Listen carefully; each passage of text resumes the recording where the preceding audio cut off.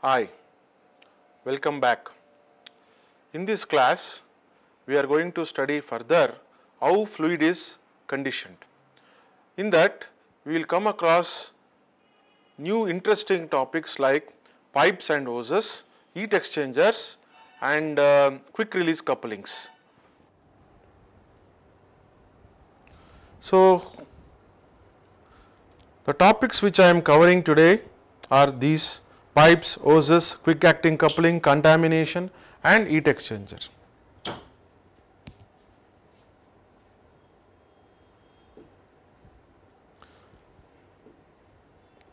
So, the overview of my lecture in today's class will be fluid transmission via pipes and hoses, sources of contamination and how it is controlled,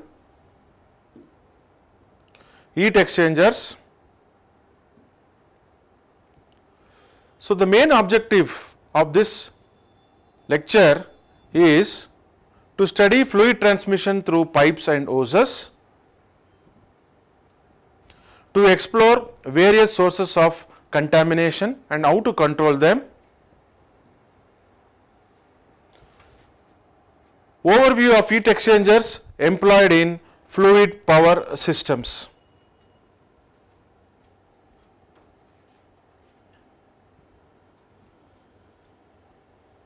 So, to begin with, let us start with pipes and hoses.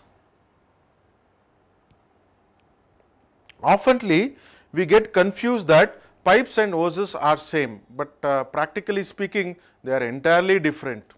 So, in what way they are different, we are going to study.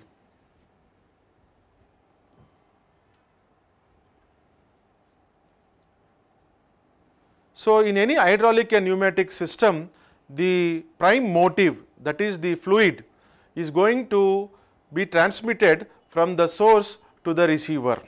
So, through conduits, which we call it as pipes and hoses. So, pipes and hoses are the means through which you are going to convey the prime motive, that is the working medium, from the source to the receiver. Receiver is the application.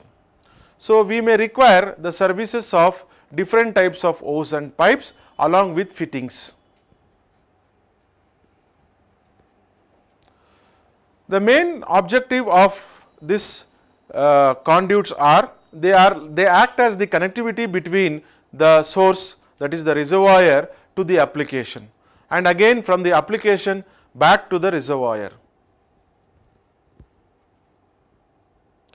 So, these hoses and pipe should be very efficient, leakage proof, and they should tolerate high pressures. That is why this while designing the hydraulic and pneumatic circuit, special care should be taken in selecting these hoses and pipes which are standard components. The main difference between the pipes and the hoses is the hoses are reinforced. So, they are reinforced rubber, made up of rubber, steel and other materials, whereas the pipes they are not reinforced. The main reason for this is stability and long life. So, if you take the example of the household application, in LPG cylinder used in the house, earlier we were using green pipes. So, the green pipes which we were using had lot of problems. Due to high pressure, the green pipe used to burst, sometime leakage was evident. So, in order to overcome those problems, the new Suraksha orange color tubes are used, which are very powerful, strong, and they have mild steel reinforcements.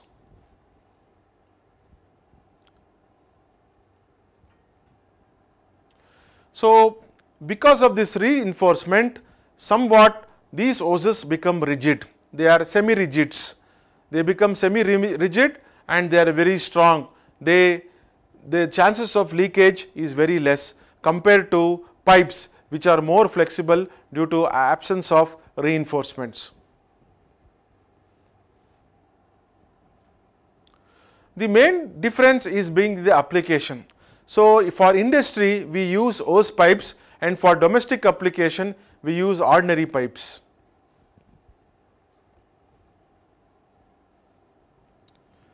So, basically everything boils down to the operating pressure or the working pressure.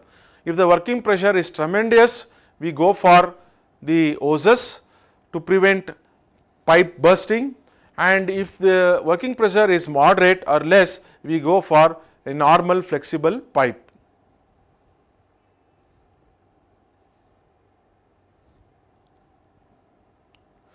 Any hydraulic system basically uses 4 types of conductors or pipes. One is the steel pipe, which is very rigid in nature and the length is limited. Second one is steel tubes. Steel tubes are hollow tubes which are also having limited length, say 20 feet is the standard length available, but they are available in different shapes, sizes and configurations. Nowadays, the most popular one is plastic tubing, which is economical compared to steel and pipes and tubes. So, plastic tubes have a very good finite length. It is available in 100 feet to 75 feet. Next is still better is flexible hoses. Flexible hoses are collapsible type. Compared to plastic tubing, you can inflate and deflate the flexible hoses.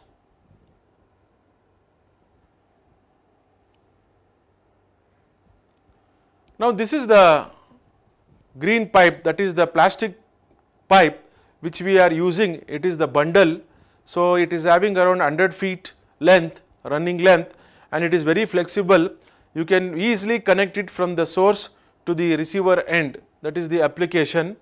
But the main problem with this type of pipe is that it is having limited life, and if the pipe is not maintained properly and if the pressure is given above the standard pressure or the operating pressure, the pipe may burst, resulting in leakage of the hydraulic fluid.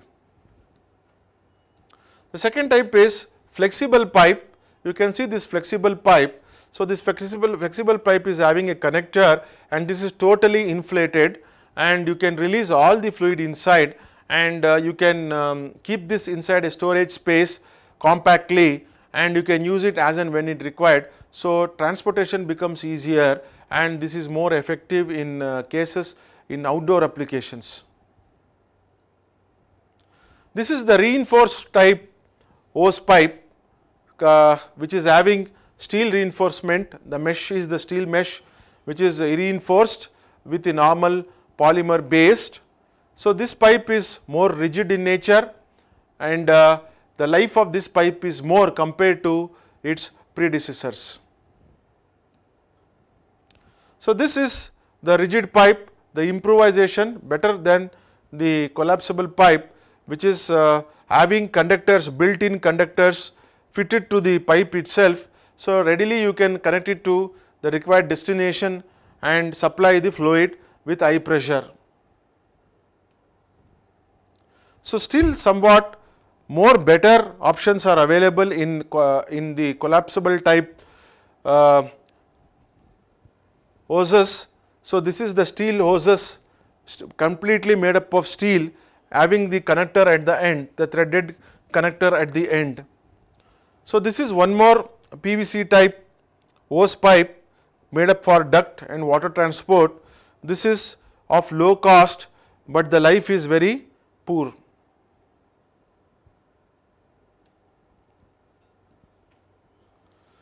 So, after studying about the different types of pipes and hoses, we should know how to connect them to the required application, whether it is how to connect the pipe to the tank or the receiver tank, and how to connect it to the application which may be a cylinder. So, the best couplant is quick acting couplings. So, couplings are flexible members which are used to connect the pipes to the source, that is the tank, and to the destination, that is the actuator. The main objective of the coupling is we need to effortlessly connect the coupling to the components at a faster rate as well as disengage the same at a very faster rate. So, both engaging and disengaging the coupling should be done with ease, effortlessly, but at a faster rate. So, these are called as quick acting couplings. So, these components are highly precise components, they are engineered and they are made up of exact dimensions with close tolerances. They are used for variety of applications and sometimes they are called as quick release couplings. So, quick release couplings is one which you can fastly engage and disengage. Sometimes they are popularly known as QCs, quick connect in industrial units. So, this is the quick release coupling. So, this is the male part and this is the female part. So, any coupling will be having the male part and the female part for engagements.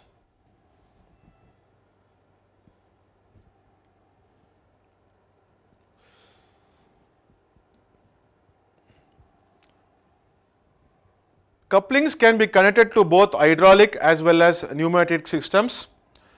So, they can be connected rapidly and nowadays what is happening is they are built in, the coupling is hot pressed into the pipes and directly you need not connect it to the pipes, you can buy it ready-madely and you can fit it to the system. So, these are the different couplings used, right. These are available with different configurations and depending upon the application we can select this coupling and nowadays brass couplings are becoming very popular because brass is of light weight and it is anti-corrosive and it can withstand high pressure considerably compared to steel counterparts.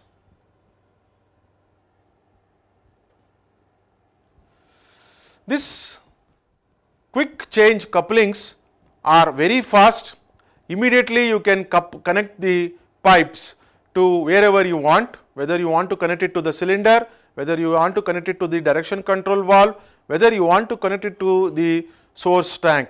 So, whichever is the destination, at a very faster rate these quick couplings can be connected. One of the important interesting thing about this quick coupling is that it requires minimum tools as well as less skilled operator can do the job. So, this enables rapid connectivity and disengagement between the terminals. So, the most popular is the threaded type coupling which requires spanner for connecting.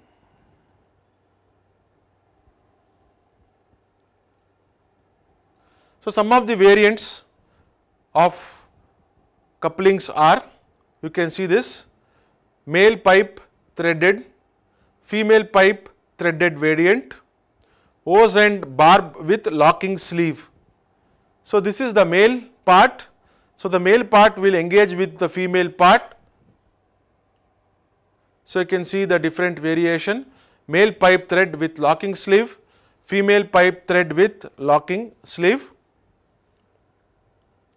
male head hose pipe, female head hose pipe, male head and male NPT end, female head and male NPT end, male head and female NPT end. So, you can get this in pairs, you will not get individually, because individually the component if you buy it is useless. You should have both male and female part. One end of the coupling should be connected to the male part, the other end of the pipe should be connected to the female part. So, we have locking head. So, in order to prevent mechanical separation of couplings, we have locking heads, and to prevent the leakage from this coupling we require gaskets. So, you can enclose the coupling inside a casing called as lock converters. this sketch, this image will give you the overview of different types of coupling used in pneumatic and hydraulic systems.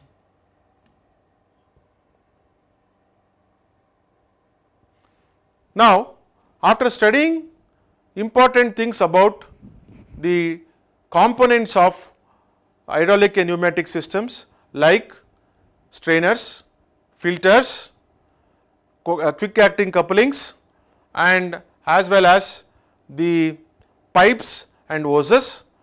Now, we move on to a very important phenomenon which is unwarranted. This is called as contamination.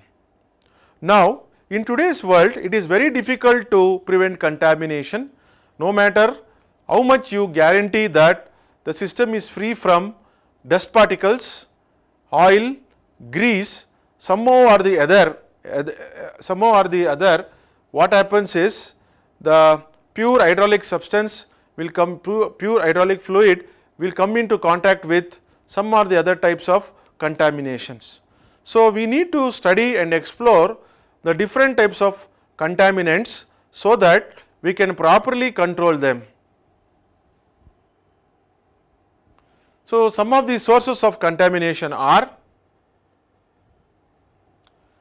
contaminants left in the system during assembly and subsequent maintenance work. So, this is very important. Often we find that the technician or the operator who repairs or the maintenance personnel who maintains the hydraulic and pneumatic system, once he does the maintenance action, he forgets to remove or clean the leftover parts or the leftover dust particles in the system itself. So, as a result, once the fluid is circulated, it is washed away and it gets clogged, and the particles get trapped in the pump and other filters, and the efficiency of the system will come down.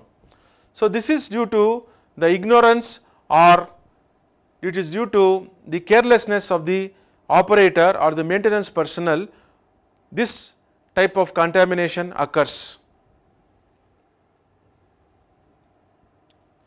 So, the second reason for contamination to occur is creation of wear particles, wear debris. You know that wear occurs when harder surfaces slides over smoother surfaces. The harder surface tends to plow and remove material from the softer surfaces, and the material removed is called as wear debris. These wear debris are created due to improper lubrication. So, these wear debris are again present in the flowing hydraulic fluid, and they are circulated among the downstream devices like pumps, direction control valves, etc., and they are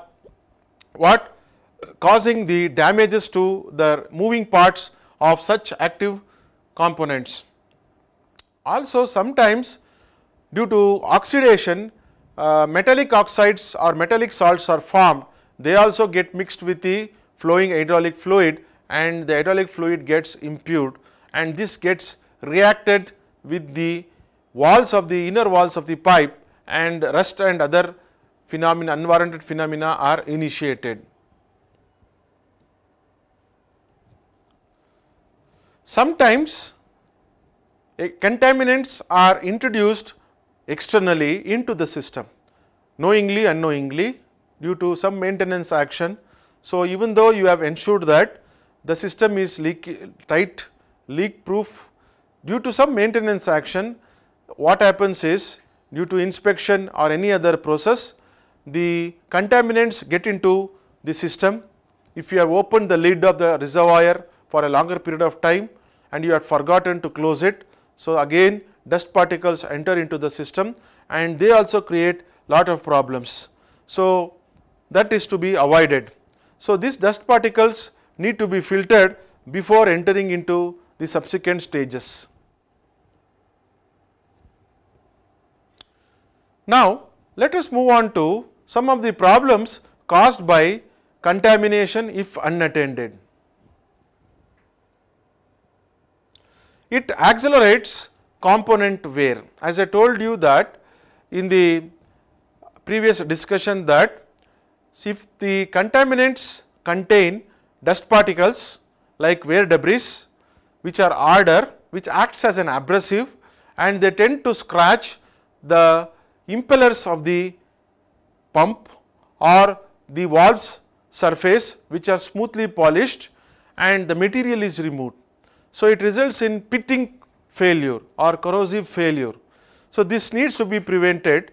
So, better to install filters in the suction pipeline itself, so that subsequently the output from the filters is nothing but filtered hydraulic fluid which is free from all the contaminants enter into the downstream components like pump actuators and direction control valves, flow control valves.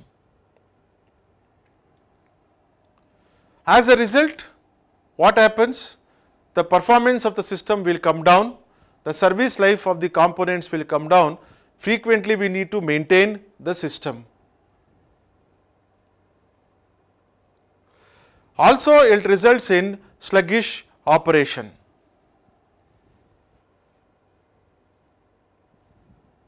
Sometimes a small particle gets trapped in the rotating pump and the pump will starts functioning. It stops functioning and you have to open the pump, remove the trapped particle, and again you have to put that in place and the system has to start work. So, this consumes lot of time and this is unwarranted in critical applications. Sometimes these particles they flow over gasket and seals which are used to prevent the leakage or other phenomenon or lateral end leakages. So, what will happen is the seals will rupture and the fluid will starts leaking. So, this needs to be prevented. So, better to avoid this by filtering out the contaminants. The next objective is contamination control. There are many ways to reduce the effect of contaminants in the system. One such is we need to plumb the system in such a way that while fitting the pipe with other units, we have to make sure that it is free from rust, scale, dirt or any other foreign material. Second, after fitting the new components, better to flush out all the system by passing fluid. So, if you pass the fluid and you flush out all the particles entrapped in the system by opening at one end, you can see that all the entrapped particles are ejected out, and you have to do it 1 or 2, 3 times to make sure that no particles are left over inside the system. So, this is done by the maintenance staff who will see that all the particles are free from the dust and any other contaminants. They say that prevention is better than cure. So, better to install a line filter in the upstream process itself, so that the line filter will take care of all the contaminants, trap them, and you can periodically maintain that filter, so that the downstream components are not affected by this contaminants at all.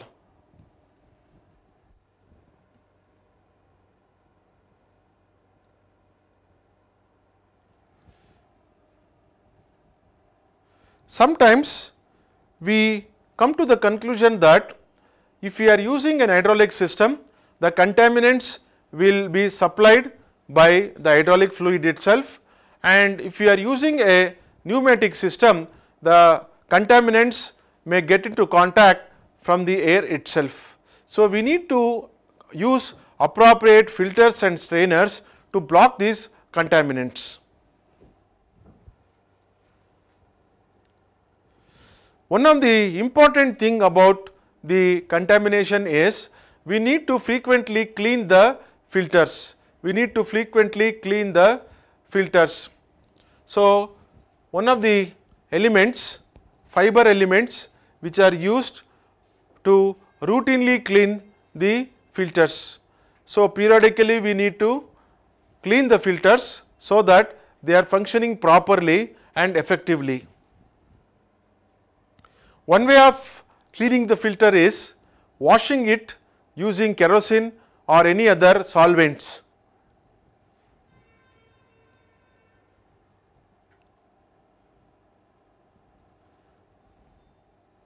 The other system involved is to provide a good safety enclosures so that no mechanical damage occurs to this filter.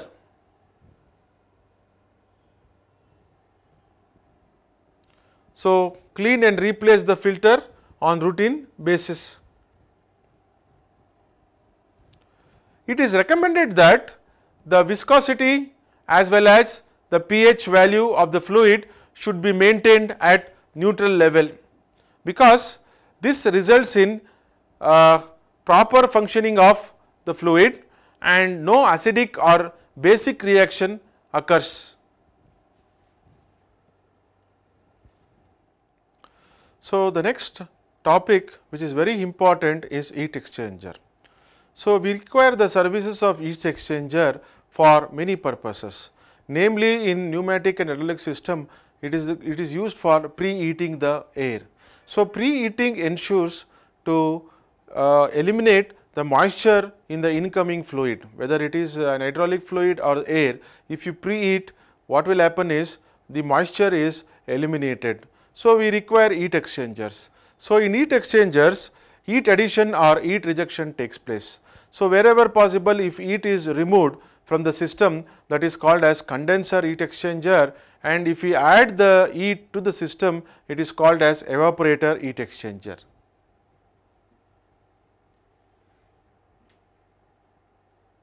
So, heat exchangers are available nowadays, compactly arranged. We can be fitted readily in the supply line of the hydraulic fluids, and they enhance the efficiency of the system.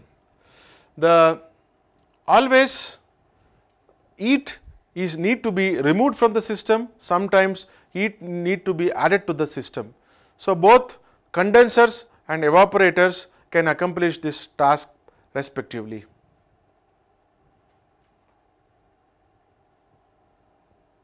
Sometimes due to overheating, what happens is the heat remains undissipated. As a result, the system gets overheated, the working substance, that is the hydraulic fluid, will get boiled and it results in a lot of complications. So, we need to remove the heat as fast as possible. So, we can use heat exchangers like evaporators, which will remove the heat from the system at a very faster rate. So, this is the evaporator which is fitted on the pipeline, that is continuously removing the heat from the system.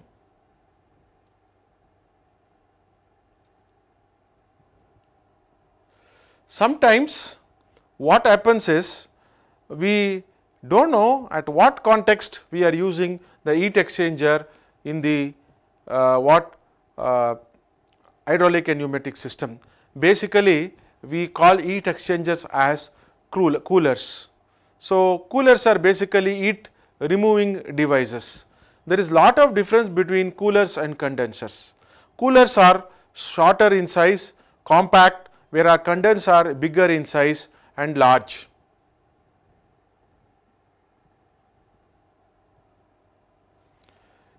In some application, heat need to be added to the fluid to give a better performance or better satisfaction result. So, that is called as heat additions. So, sometimes we require heater. So, cooler is also required, heater is also required. So, heater is heater is fitted to the receiver tank, so that it heats the fluid to a certain temperature, so that the viscosity and other parameters are refined and the flow occurs smoothly. So, both coolers and heat exchangers are employed in the hydraulic and pneumatic system to increase the efficiency of flow.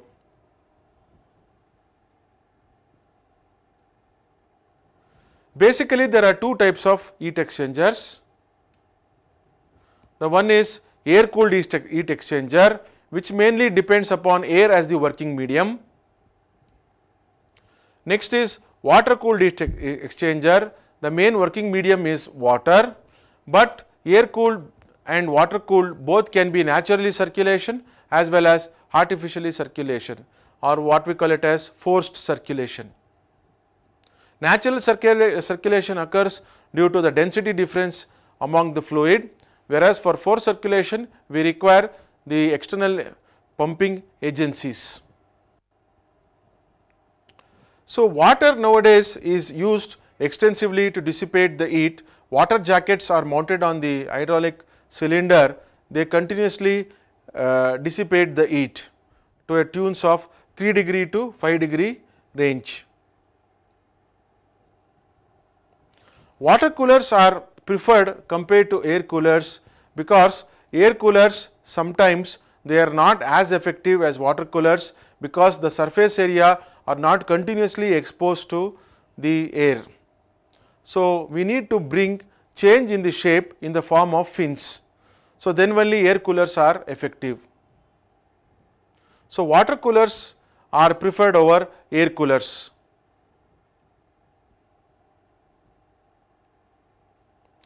Now, you can see different types of heat exchangers used in hydraulic and pneumatic system. The basic type is depending upon the type of flow, that is parallel flow and counter flow. So, this is the parallel flow. In this parallel flow, what happens is the flow of the coolant is parallel to the flow of air.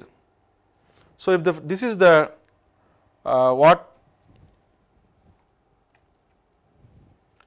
the diagram, schematic diagram of the parallel flow configuration.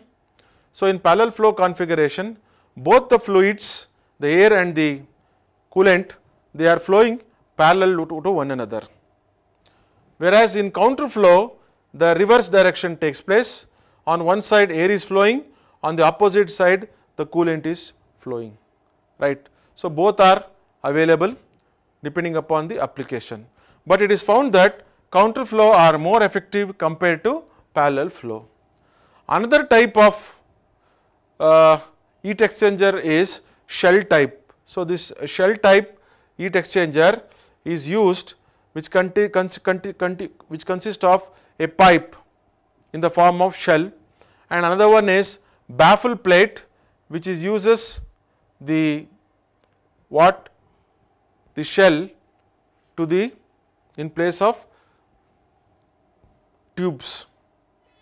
So, this type of heat exchanger is used for power plants or any other steam generation units, where huge quantity of fluid is handled.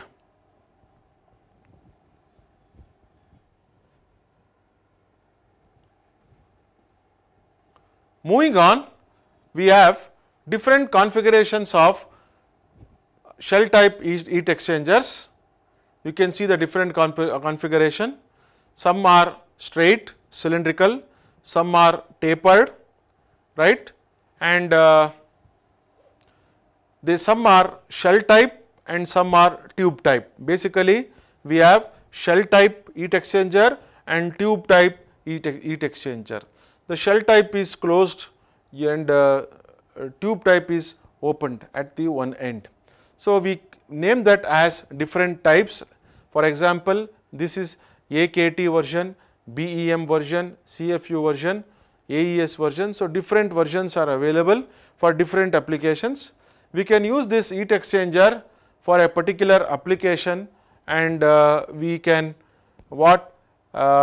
enhance the performance of any hydraulic and pneumatic system by preheating the incoming fluids, whether it is air or whether it is a fluid. After completely explaining heat exchanger and its type, now it is time to watch videos.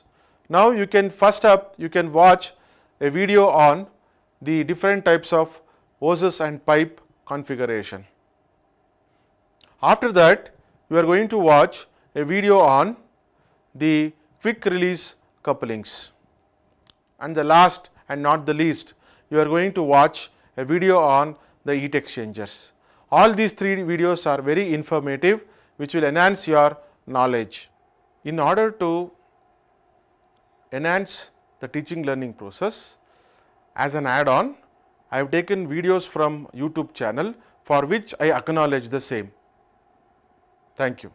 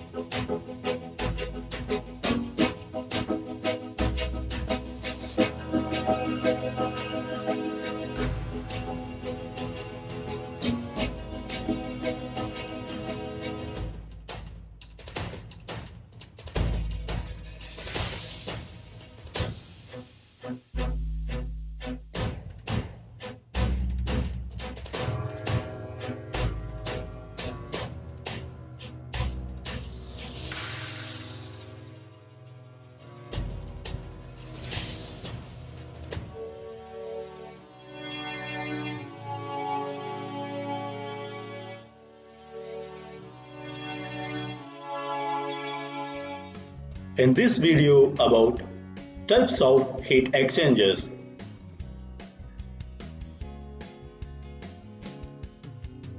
The most commonly used heat exchangers are shell and tube heat exchanger, air-cooled heat exchanger, plate type heat exchanger, spiral heat exchanger, and double pipe heat exchanger. Shell and tube heat exchanger. A shell and tube heat exchanger is a class of heat exchangers design. One fluid runs through the tubes and another fluid flows over the tubes to transfer heat between the two fluids.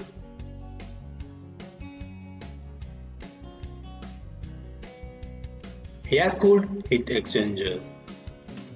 Air-cooled heat exchangers, also known as fin-fan heat exchangers, are typically used in applications where water is not available or the desired process outlet temperature can be achieved given the maximum ambient temperatures. Air-cooled heat exchangers are used in a wide variety of applications.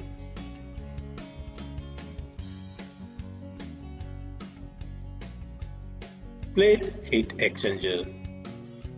A plate heat exchanger is a type of heat exchanger that uses metal plates to transfer heat between two fluids. This has a major advantage over a conventional heat exchanger in that the fluids are exposed to much larger surface area because the fluids are spread out over the plates.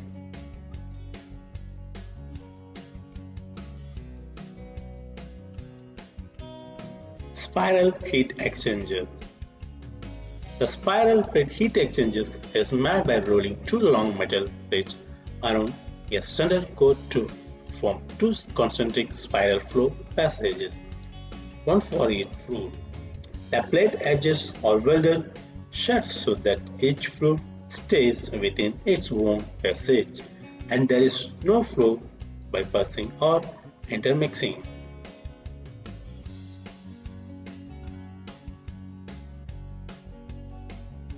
Double pipe heat exchangers. The double pipe heat exchanger, also known as concentric pipe, hairpin, jacketed pipe and jacketed tube heat exchangers, consist of a single tube mounted inside another. One fluid flows in the inner pipe while a second fluid flows in the outer pipe annulus. Finally, we come to the summary, that is the recap of what we taught in today's class. In today's class, we came to know how to improve the quality of incoming hydraulic fluid into the typical fluid power systems using elimination of contaminants by filters and strainers. How to transmit fluid in pipes and hoses. To identify different sources of contamination and how to eliminate them. Different configuration of heat exchangers employed in fluid power system to enhance the efficiency of the process. So, after this summary, finally is the outcome of this lecture. So, the outcome of the lecture is the student will be able to, after the completion of this course, the student will be able to understand the different configurations of hoses and pipes commercially available. The second outcome is, or the takeaway is, you will be able to identify different types of contamination, the reason behind them and how to control them, and finally, you have the different types of heat exchangers which are employed and how to select an appropriate heat exchanger for a particular application for an hydraulic pneumatic system. So, this chapter is very important. It covers all the downstream components of a typical hydraulic pneumatic system. So far we have studied the downstream components like the hose pipes, the quick acting couplings, the heat exchangers. The next is the pumps, which are going to study in the next class, both pumps and actuators, which are going to study in the next class. Thank you.